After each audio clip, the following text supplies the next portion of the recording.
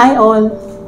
So the fertilization process, that is the process where the egg and the sperm meet, happens in the fallopian tube.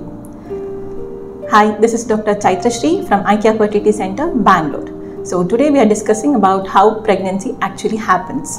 So if you have a regular menstrual cycle, say about 28 to 30 days, so the ovulation will happen around 14th to 15th day. So ovulation is nothing but where the egg gets released from the ovary and enters the fallopian tube. So when the egg enters the fallopian tube, and at the same time when you have the intercourse, so there will be millions of sperms which gets deposited in the vagina, which will then travel into the uterus and then into the fallopian tube. As we know, we women are very much economical. Even God has created the same way. So we produce only one egg in a single cycle. But there will be millions of sperms which will be waiting for the egg. So when the egg enters the fallopian tube, there will be millions of sperms around it, and by nature selection, one good quality sperm will enter the egg, and this process is called as the fertilization, which happens in the fallopian tube.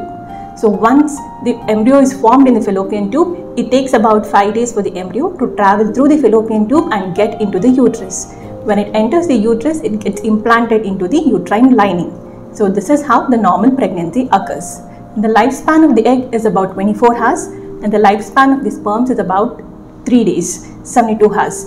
So when you have the intercourse around the period of ovulation, say about 2 to 3 days prior to the ovulation or 2 to 3 days after the ovulation, so there are more chances of egg and sperm meeting, that is fertilization happening, and more chances of having a successful pregnancy. So if any queries you have, you can come up to us. Thank you.